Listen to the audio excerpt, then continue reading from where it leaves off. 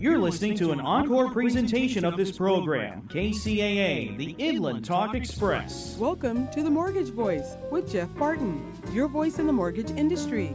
Each week on this program, Jeff and his guests share their expertise, personal anecdotes, and the latest industry news to keep you in the loop. Now, to provide you with insight and help you navigate the consistently changing world of real estate lending, here is your host for The Mortgage Voice, Jeff Barton.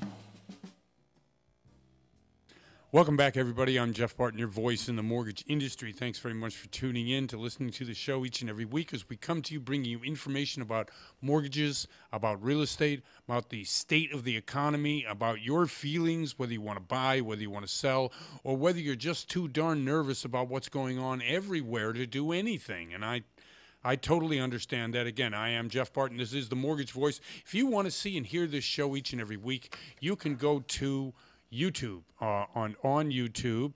Jeff Barton, the Mortgage Voice, is my mortgage channel, which has been there for a long time, hundreds of shows, and you can kind of see a trend and how things progress from week to week, and the confusion both in this host and some of the guests that come on the show to try to tell you what's going on. It is not easy, especially when we're trying to decide between inflation, and we're trying to decide between interest rates, and we're trying to decide whether this particular person or that particular person is getting indicted or running for president, or it's just one of those times in the mortgage industry, which is difficult. And I understand your pain. I feel your pain. But if you want to see how it progresses, go to YouTube, Jeff Barton, the Mortgage Voice. You can not only see me, hear me, but as I said, each and every week we're there. So click on that you like it, join the club, join the show. I get several people a week who do sign up. So it's interesting how that whole process works too. I am not a internet person, nor am I somebody who understands the ins and outs of TikTok, Twitter, or whatever they're calling it now. Of course, that sounds ridiculous. I know what they're calling it. They're calling it X. Okay, let's lead off the show. Again, I'm Jeff Barton. This is the Mortgage Voice. X, let's talk about this first. So I get into a Twitter war, X war, a year ago, about the purchase and sale to Elon Musk of Twitter. And it was at the time, something that he was going back and forth with that particular bid, that offer. And I think it was at one time $54 billion. They ended up being $44 billion for it. It was a tremendous platform in its day, and one that the former president made absolutely famous and popular with his continued use of the platform, so much so that when he got banned from the platform, he started his own, right? Truth Social. Everybody knows what that is. So we see recently, last couple of days, now Elon Musk is a very influential figure in many different circles, and he's an enigma to some, and he's a hero to others.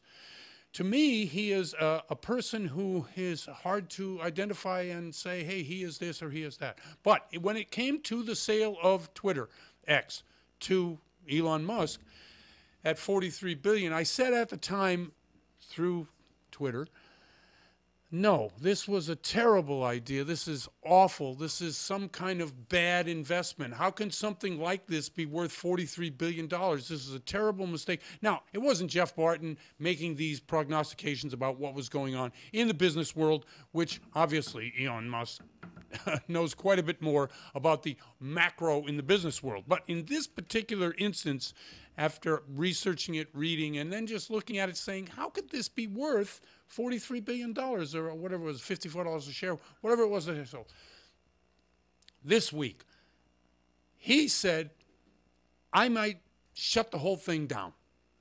That's what Elon Musk said about X, formerly Twitter. Think about that for a second. Now, you're driving around or you're listening to somehow, whether it's on the internet or whether it's through your car radio, as I said, driving around, figuring out how you're going to conquer 17% inflation over the last 2 years, right? That's what it is. And these are some of the things that when people say, oh, inflation's down. No, it's not down. What it is it has stopped the forward progress to the rate that it was going. But if you think about food costs and energy costs and, college tuition costs and all the things that make life, why you got to go to work each day. it's difficult because things cost more now. But think about that. Guy who pays $54 billion says I might just chuck the whole thing, right? I mean, who can do that? Obviously, Elon Musk can. On the Elon Musk train right now. It is his Tesla car company. Cybertruck is out finally. Big gaps in the side panels aside. It looks to be one of those moves that is going to push Tesla back above $1 trillion company, $1 trillion valuation. Think about that for a second. Now, there was a graph back in the day when we were thinking $1 billion. No one had ever heard of that number. Now we're throwing trillions around like, of course, it's an everyday thing, which it's not. But they did to see what the difference between $1 million, which was, if you piled dollar bills on top of one another to the top of the Empire State Building. Again, I'm dating myself. For those of you who don't know, the Empire State Building is this big, tall building in New York City. It was, for the longest time, the most iconic, tall thing in the world. Now, of course, it's just a number of, and it's, So the difference between dollar bills stacked to the top of the Empire State Building and dollar bills stacked from Earth to the moon was, the visual on the difference between $1 million and $1 billion. Well, $1 trillion, I can't even imagine what, I haven't seen the graphic, but it's a huge, huge amount. And here's a guy who's just chucking $54 billion like it's nothing, maybe, and saying, hey, I'm worth, $1 trillion now with Tesla. A guy that really has, obviously he knows what he's doing in certain aspects of what he's doing in his businesses. I bring all that up because when we mere mortals talk about what's happening and how we're going to make decisions about, what is the best decision I can make to purchase this house in this mortgage environment being actually not as bad as it has been. If we look at the 30-year at 7.09%, the 15 at 6.48, FHA is at 6.50, the jumbo is ridiculous, 7.60, and the 5-1 is at 6.72. So these numbers off the high of 8.5% of a 30-year fixed really makes this quite a bit more feasible in terms of, affordability, even though we still have lack of inventory and the price for your house keeps increasing.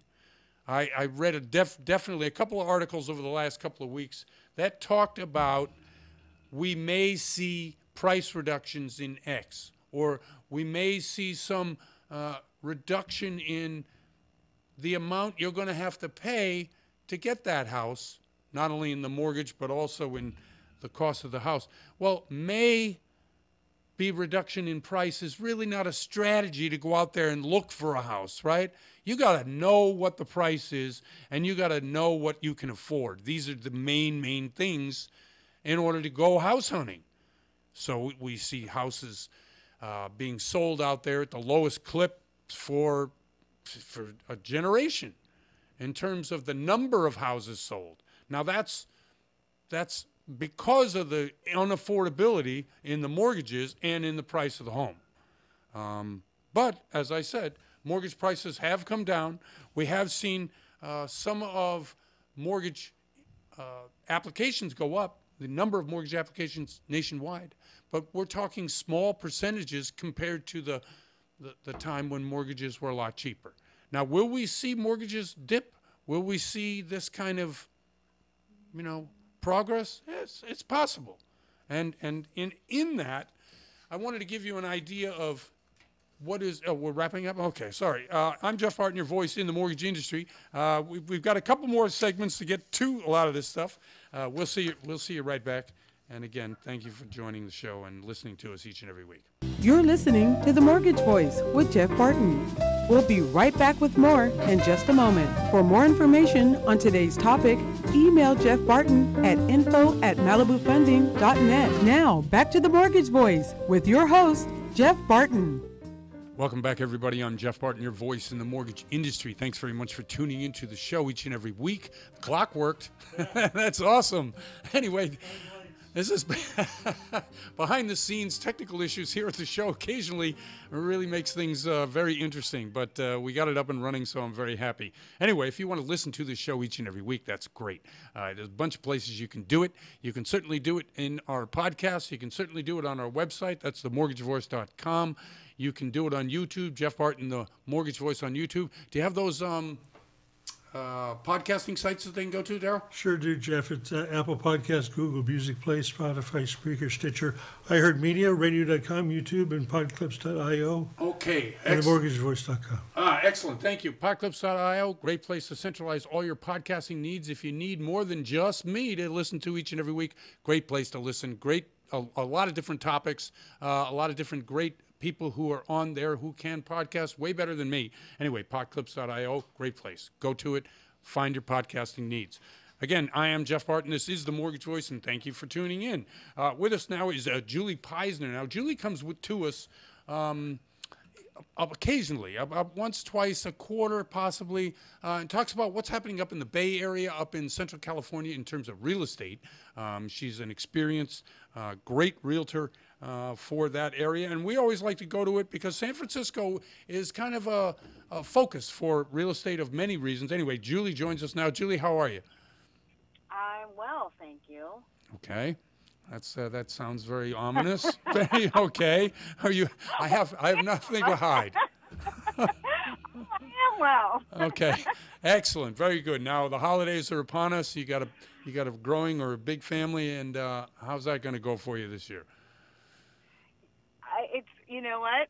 I'm trying to get ahead of it. Mm-hmm. I am actually this year trying to plan out my holidays and not get overwhelmed, which is a big feat in and of itself. But we've got 3 weeks before the kids get out of school. Yep. And then we're off to the mountains for a couple of weeks.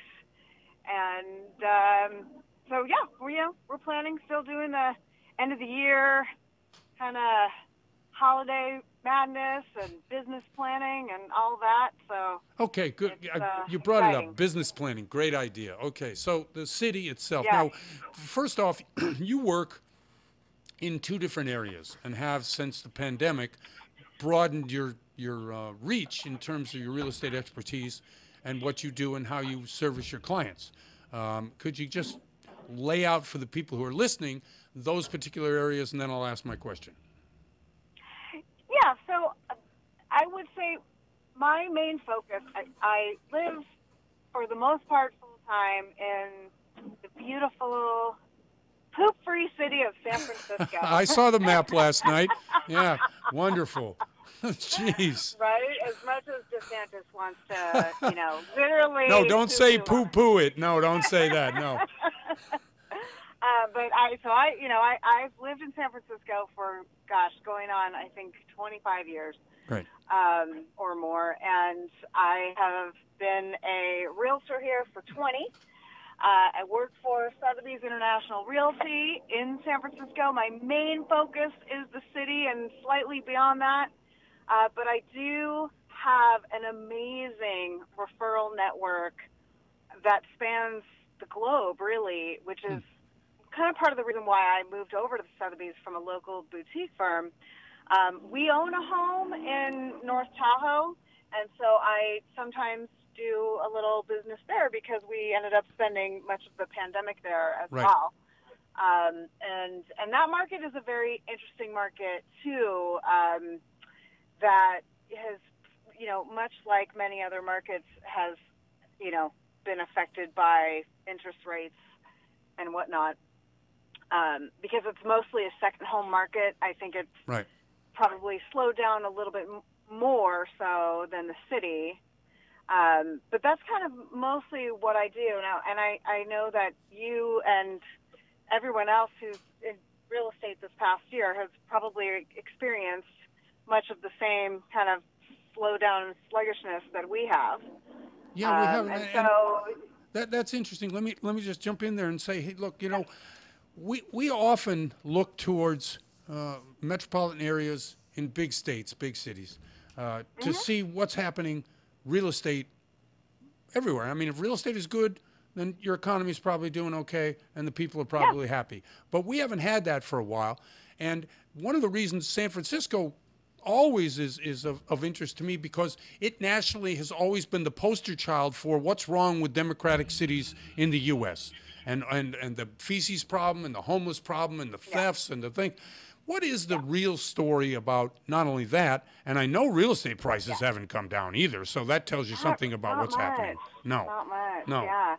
And, of course, like a lot of the listen, I live in the city, so right. I do, like, there is no denying that there are issues, but there are not issues that any other big metropolitan city is without. So, sure, we have a homeless problem, we have drug problems, but they're not as prevalent as most of, the media, right. especially the, Fox News would like to think it is. I mean, there are, and I think because of the pandemic and it's, there are still areas all over the place that are still slow to return just because of the whole change in, work from home, which has affected not only just, the Bay Area, but many, many cities. Right. And so we're still, kind of struggling with what to do with the office space and how you really can't convert it that easily, even though it would be great to convert it to homes, but it's not so simple as it looks. No, it's not. But we do. I think that all of the AI buzz has really helped in terms of getting people back into the city, into offices. There is an excitement around AI now that is bringing people back, and a lot of the fun neighborhoods are thriving again, and people are out and about, and it's not as depressing as a lot of people make it out to be. We just had that huge APEC conference here right. a couple of weeks ago, and nobody was murdered. So that's always a positive, I think, for business, right? when people on the street are still there when you need to see them. Well, I agree with that in terms of both how things are presented and what people say about it. San Francisco real estate prices, what is a hot market? Where is the market right now up there? So here's the thing about the market, and I have had this conversation many times, especially with buyers, is for a while, I mean, we have seen interest rates tick up all year long. Yep. And there has really been just this impasse between sellers and buyers, where sellers don't want to sell if they don't need to, or, because no one wants to get rid of their 2.85 interest rates. We know that. Buyers are still thinking that prices are going to go down, or that, it will get worse. And the problem is it's not happening because there's just no inventory for them. Yep. And then when there is inventory, you'd be surprised that the good stuff still gets kind of bid up. And if you look at the median price, it really hasn't budged that much. It hasn't gone up like it had been over the past several years, but it also hasn't really gone down. So, so what I tell buyers in this market is, if you can, stomach a higher interest rate for the next year, maybe, you have leverage now. Like, you can still negotiate, and maybe it's not just price, maybe it's other terms, but now is really the time to negotiate when you have the leverage, because once interest rates go down, even if they're still in the sixes, it will start to get competitive again, and then you lose your leverage. Right. It is a frustrating thing. Now, you talked a little about negotiating. How are we going to negotiate commissions in the future with buyers, given the lawsuit that's out there? And still a very new and hot topic. I work for Sotheby's, which is the parent company is Anywhere Real Estate, who settled out of that case. Yes, they did. So, bigly, as our ex-president used to say. Yes, they did. Which is pretty funny, because when the news first came out, we thought that settlement was just bonkers. Right. But, then when you see what they are getting, I mean, who knows what will end up. I mean, obviously it's going to go up for appeal, and it will take a long time. But as of right now, nothing has really changed. We are still required to be members of the San Francisco Association of Realtors, right, which is by default automatically a member of NAR. So nothing really has changed. And I know that a lot of people are thinking like, oh, great, now we don't have to have, we don't have to pay all this commission, or, buyers can go straight to the listing agent. The problem with that is, what listing agent is going to take on, both sides of a transaction for a low commission? It's really difficult to do. You have to go into a place of kind of neutrality, which doesn't help either party. You can't fight for the seller when you're also representing the buyer. So it's a very interesting topic. I think, what we've talked about a lot in our office is having buyer-broker agreements more now than we used to, yep, and really educating the buyers on why you need a buyer's agent. Going to the listing agent may not actually be in your favor. I think all that's true. I think the listing agent has to now go to bat for the buyer's agent in terms of their commission and explaining it. But I know most listing agents will just say, sure, I'll do it for 4%. Right. I want the money, because this is a greedy business, regardless of how we all paint ourselves as these angels through NAR or whatever the code of ethics is. It's just, it's a quagmire to me.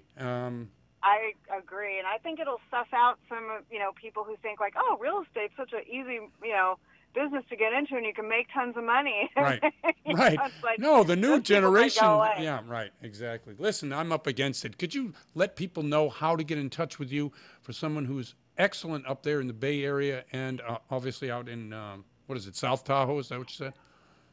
North Tahoe. No, of course, north, exactly. Who wants to live in South Tahoe? No, not me. Yes, please, if you could just let people know how they can get in touch with you, that'd be great. So the easiest way is to just text me. Great. 415-823-0824. You can also just Google my name, Julie Peisner, and like a million things will come up. Excellent. Oh, that's perfect. Julie, thank you very much. Always love talking to you. It's exciting, and we always run out of time. So thank you once again for coming on the show. Next time it has to be longer. I know. We should do a podcast rather than the radio interview. That's we really should. That'd be fun. Okay. Thanks, Julie. Thanks for coming on, and happy holidays to you. Right. You too. All right. Bye. I'm Jeff Barton, your voice in the mortgage industry, and we'll be right back. You're listening to The Mortgage Voice with Jeff Barton. We'll be right back with more in just a moment. For more information on today's topic, email Jeff Barton at info@malibufunding.net. Now, back to The Mortgage Voice with your host, Jeff Barton. Welcome back, everybody. I'm Jeff Barton, your voice in the mortgage industry. Thanks very much for tuning into the show, for listening to us today. Each and every week, we come to you via the radio waves at KCAA in the Inland Empire, the IE.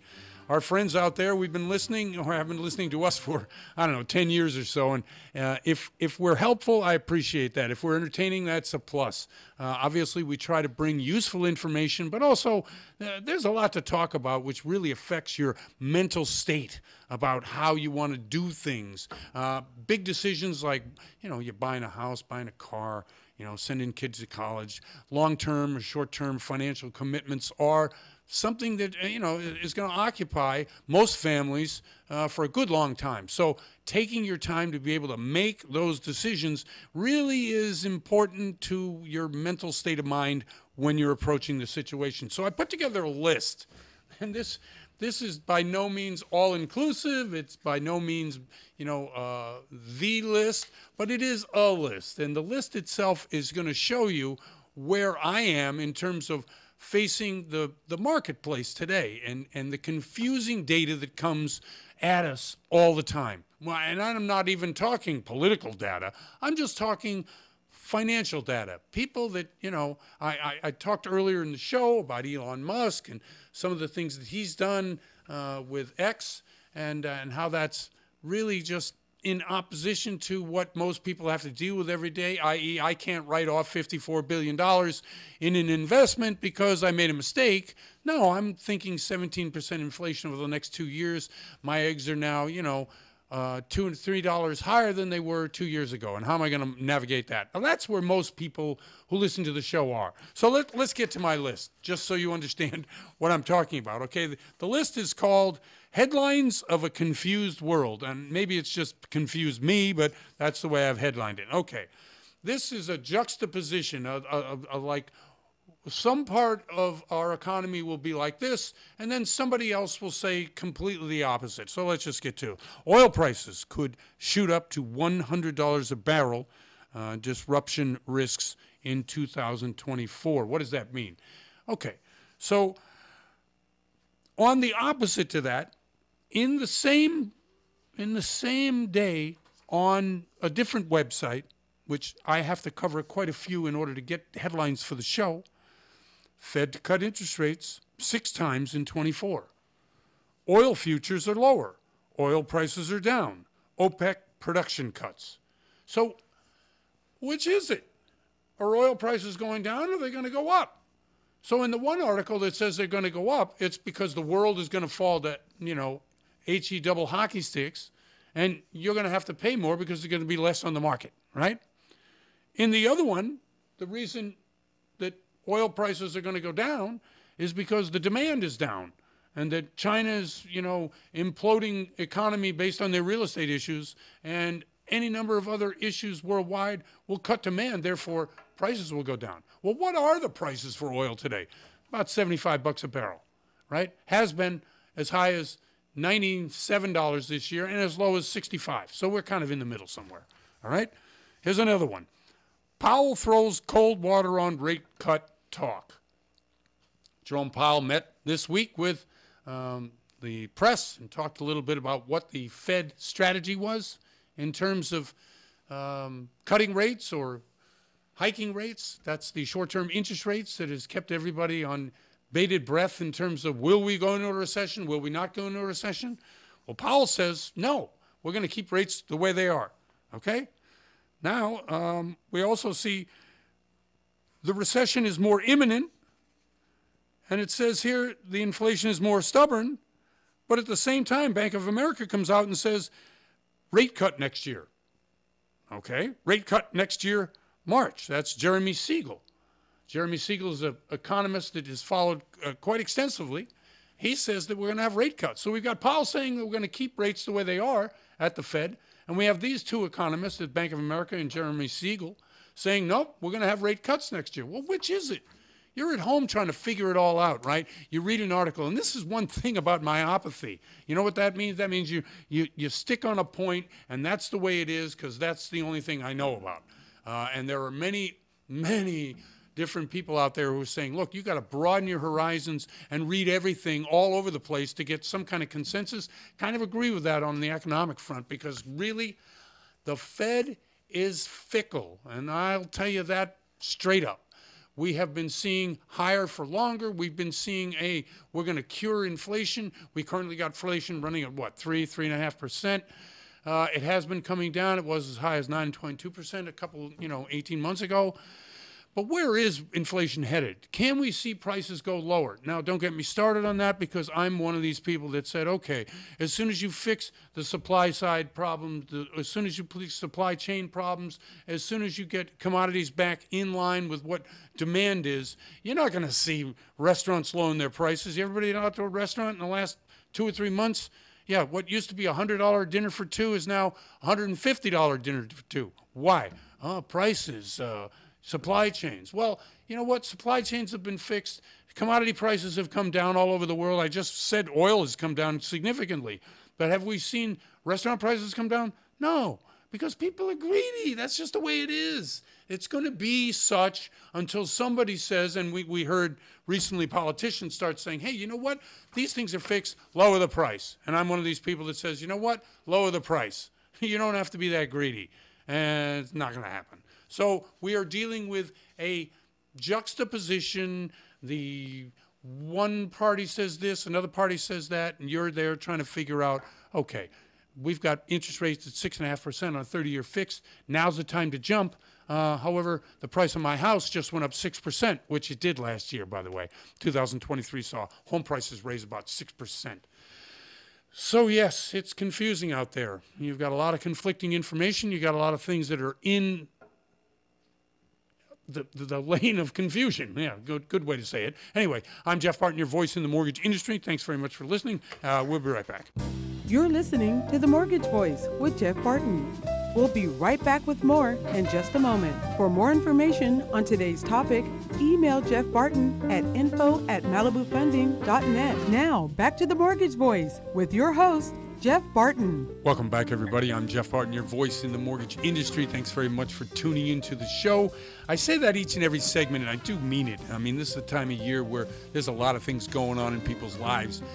Family time is stress time. Let's just lay it out like that. If you've got older kids or you're raising kids, to add additional stress of, I got to do this, I got this one, I got cards to write, cookies to buy, food to make, presents to wrap. Oh man, it's a whole thing, and it doesn't really matter what your religious persuasion is. Everybody is sucked into it, and if you're like that, I get it. And hopefully this show today especially can bring a little information that you might be able to use in your decision-making process, which is going to come up probably in January. Good time to start looking for a house. I know December, everyone says, oh, you can get those bargains, but there's really no bargain anymore in the real estate world. There's just not enough houses out there to buy. To bring some clarity to the mortgage side of the business is Charles Giscombe, who's been to this show as our local expert for years. He does business all over the country, and he works for United Wholesale Financial. Was it United Wholesale? No, it's United Security Financial. Sorry about that. Okay. Out in Utah, and he joins us now. Charles, thanks very much for joining us. Jeff, thanks for having me. Appreciate being on here as always. No, thank you very much. Okay, we've got a ever-changing mortgage market. Rates have come down a little bit, which is pretty good. We've seen some mortgage application go up last week. Obviously, when the rates come down, people want to jump in before it's too late. How are you seeing things, and what do you see as the end result in the next 30, 60 days as to where we're going on the low end of the mortgage rates?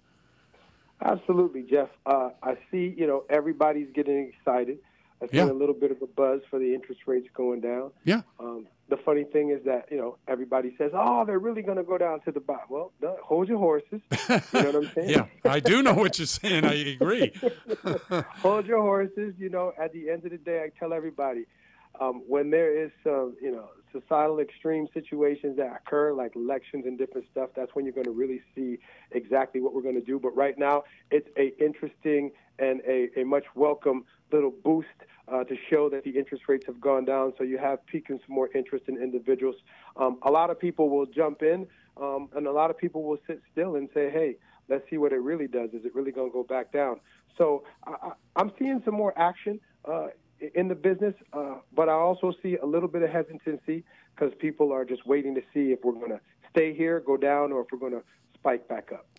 I always try to tell people, look, quarter point here and there is really not going to make a big difference. But like you just said, whether it's real estate prices or the mortgage rate, people just are hesitant and they don't want to make the jump when we all know that real estate's the name of the game in most markets. If you get in at at a reasonable price, that you're not looking to get in at the best price. I think Charles Munger, who just died recently, which I don't know, Berkshire Hathaway fan or not, but it was interesting because he said when what's his name, Warren Buffett was talking about him, he said Charles turned me around when he said, look, I used to look for these bargain prices and get in there and get the best price. And Munger said, no. What you want to do is find value in what you're buying at a reasonable price. And I think that really applies in the real estate market right now. Jeff, I am 100% with that. I completely believe in that. Value. That's the key. Mm-hmm. There's no magic tricks or there's no mystical, magical interest rates that are going to pop out of the sky. Nothing's going to change right away. The next day you wake up and now all of a sudden it's different. And no, what you have to do is you have to think, what am I buying? What value does it have and will it hold?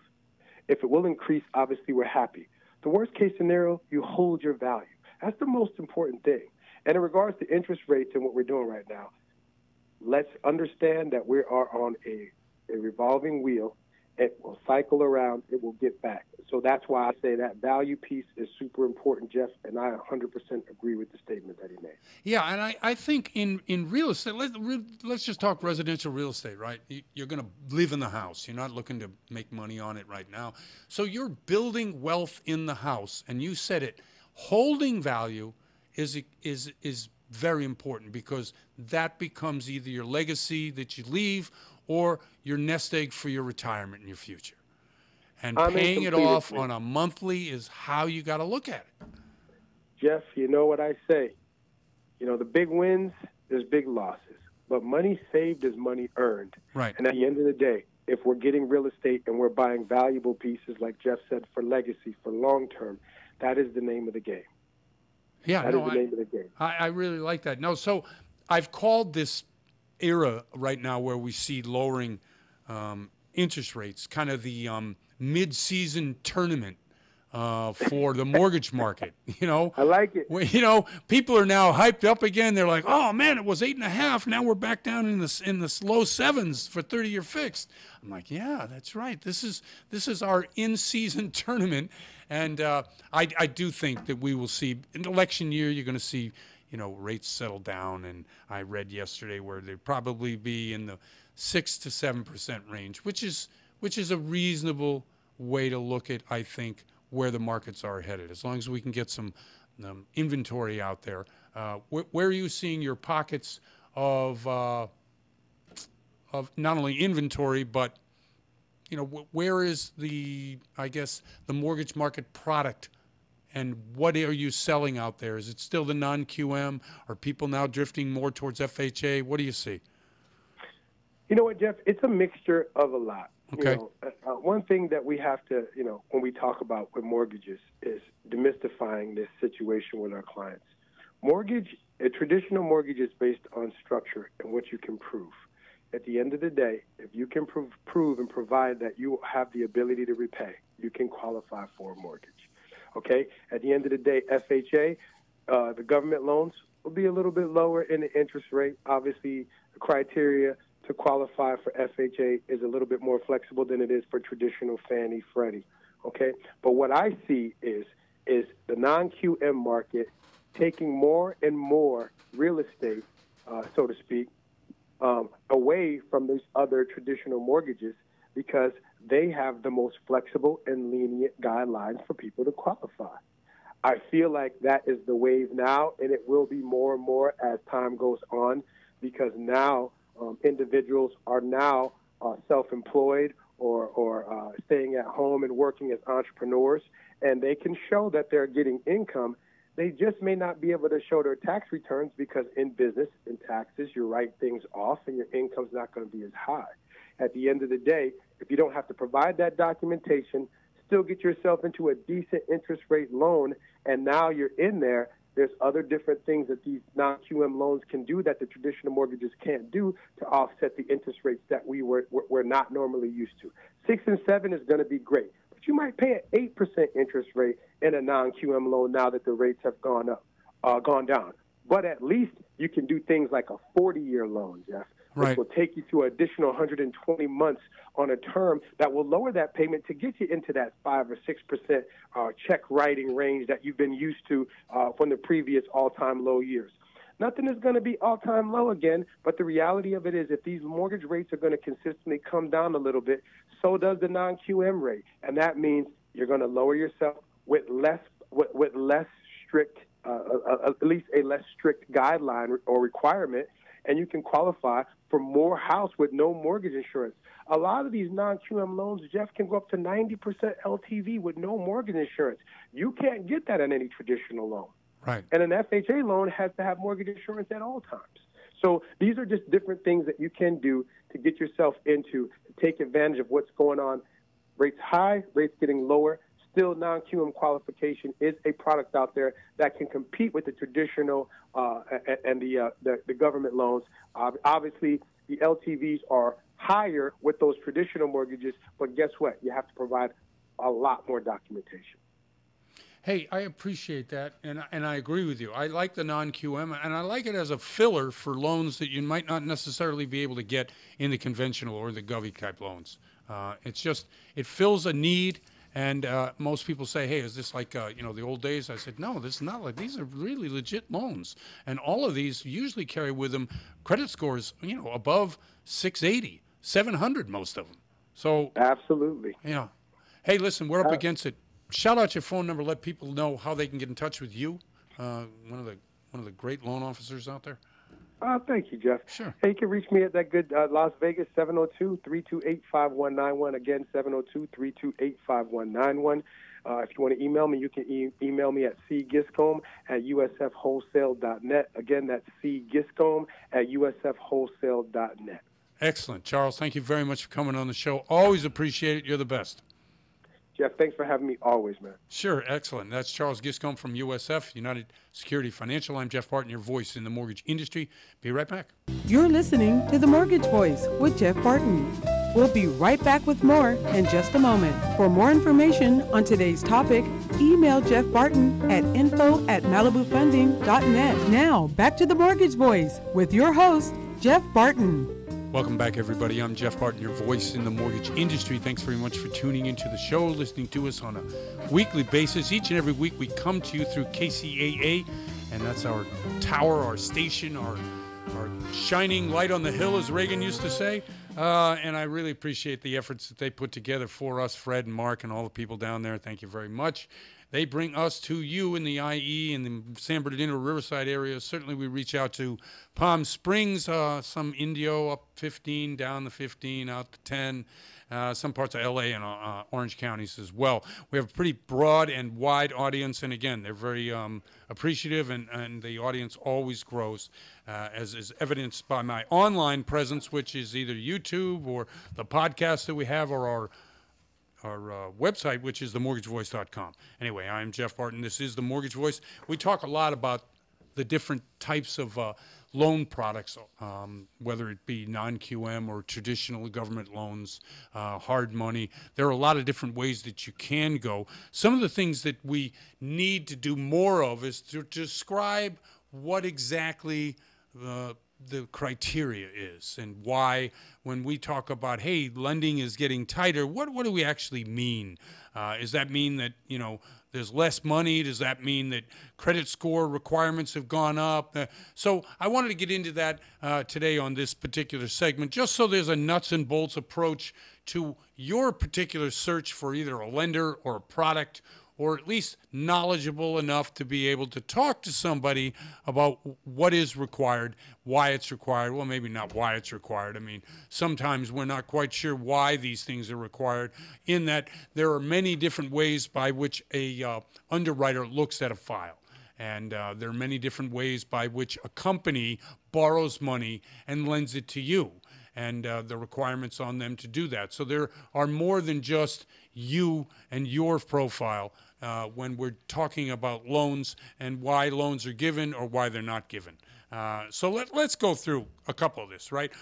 Let's talk about the main person who looks at your file and decides, we're going to lend this person money or we're not going to lend this person money. And that's, of course, the mortgage underwriter. Everybody knows that particular name. And when you see it on the HUD, or what they call the CD, the closing document, it's the underwriting fee, and it's usually around $1,000, maybe a little bit more depending on whether it's a FHA, whether it's a Govy, whether it's a 30-year fixed, or whether it's a non-QM product, and that fee can be anywhere from $1,000 to $1,500, depending. Okay, so the mortgage underwriter, what are they looking at? Well, they're looking at your credit, they're looking at the finances, they're looking at the appraisal, and they're looking at making a decision based on that.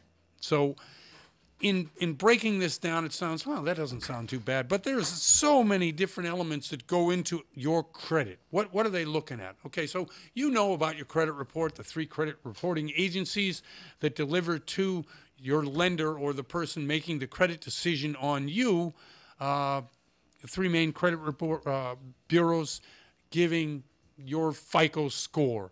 and everybody says, what's your FICO score? My FICO score's got to be X and Y. Well, sometimes that is not the determining factor for credit. It just isn't. A lot of times this revolving credit, a lot of times medical bills that have brought your credit down. Sometimes there's payments of sorts to different, like your student loan debt. A lot of these things don't factor in to your credit decision on getting a loan, but they may factor into your credit score. So your credit score itself has components to it that really you need to go over with your mortgage broker, your mortgage banker, the person you're talking to, your lender. They're the people that are going to help you develop a credit, what they call a credit profile. And that profile is usually based on 18 to 24 months of payments. The last 18 to 24 months of payments, not the previous 19 years. No, just the immediate credit parameters around when this credit decision is going to be made, which, as I said, is 18 to 24 months, and where you've been in your payment history on those things, and you minus out things like your student loan, and you minus out things like medical bills or medical bankruptcies or other things like that. So it's interesting, but anyway, that's one of the things and then they examine your finances. This may be the most important part for me. Your credit you have to build over time, so that's something you can take care of. But how you present yourself to the underwriter, what does that mean? I have a job, here's my pay. I have bills, here are my bills. I have some investments, here's my investments. I have some savings, here's my savings. And here's, that's it. I get these things. Well, depending on that way that you go, you're about ready to get a loan. You want to be able to get the best rate possible in that loan, because the lower the rate, the more money you can spend on the house or the more money you can spend on the payment. That's very important. So your credit score is important for the score, and also your finances are important. If you are somebody who is making a ton of dough, making $250,000 a year, but you're spending $300,000 a year, and that is all part of the write-off so you don't have to show income, well, that's not good for your financial condition. You have to have an understanding well before you get in front of the mortgage, the underwriter, as to what you're trying to present to them. You want to make sure that you're presenting to them not only the good credit scores we talked about, but a financial condition that says, hey, I'm doing well. I have a certain amount of money that I'm paying towards my bills, but this larger amount of money I'm able to save. And however I do my savings, whether it's through your tax-free, tax-exempt type savings, the Roth IRA or a straightforward IRA, whether you have money given to you by your employer in some kind of profit sharing or some kind of long-term retirement account, how you're fixed in terms of your investments, whether you're investing in real estate, whether you're investing in the stock market, whether you're investing in something that you know is both conservative but yielding a return that every year you can say, this is what I'm going to make. Because you got this loan that you're going to have for 30 years, right? Even though everybody knows nobody holds on to a loan for 30 years. The bank looks at it like, okay, can you pay this for 30 years? And that's an important consideration when you're looking at how you set yourself up. So you got to come to the mortgage underwriter with this all figured out. Now, how are you going to figure that out? I would say a good 6, 8 months, 9 months, maybe even a year before you decide to get into the market. You got to set yourself up for the best financial condition that you're going to present to the mortgage underwriter. Now, if it sounds like it's a job in and of itself doing a couple of these things, you're right, it is. But if you're considering about the amount of investment you're going to be making in this end result, your house, it's extremely important, because after 10, 15, 20 years, you're going to have a huge amount of equity lined up in this house. So it really benefits you to prepare yourself for the best possible presentation to that mortgage underwriter. And the appraisal, of course, well, you can't do anything about that. This is hands off and arm's length. This is how appraisals are done. They're ordered by your particular lender, and that lender has to go through a number of processes, so they're not involved in the decision-making processes as well. So these three things are ultimately the way that the mortgage underwriter is going to make their decision. There are some things that you can do. We talked a little bit about that, but obviously getting pre-approved is important part of the process to purchase. Income asset verification, you want to be able to make sure that that's all done prior to the appraisal. You can't do anything about, but you can ask if the seller had done a previous appraisal. The title search, important. Obviously, you want to make sure that your title is that you own the property outright when you purchase it, and that's all part of your title search. And then the decision, it's either approved or it's denied, and if it's denied, they're going to give you a reason why. And that's called a denial letter, and that has to come out to you within, I think it's 90 days after the decision is made. It may be less. Ask your lender when it comes to that. There are a number of documents, your W-2s, your 2-year employment, your taxes, your pay stubs, your account information, your child support, alimony, overtime, all this kind of stuff. And again, get your credit in shape. Anyway, this is my overview of what the underwriting process is and looks for. I hope it was helpful. I'm Jeff Barton, your voice in the mortgage industry. We will see you next time. You're listening to The Mortgage Voice with Jeff Barton. For more on today's topic, visit www.malibufunding.net. We can't be everything to everyone, or can we? The station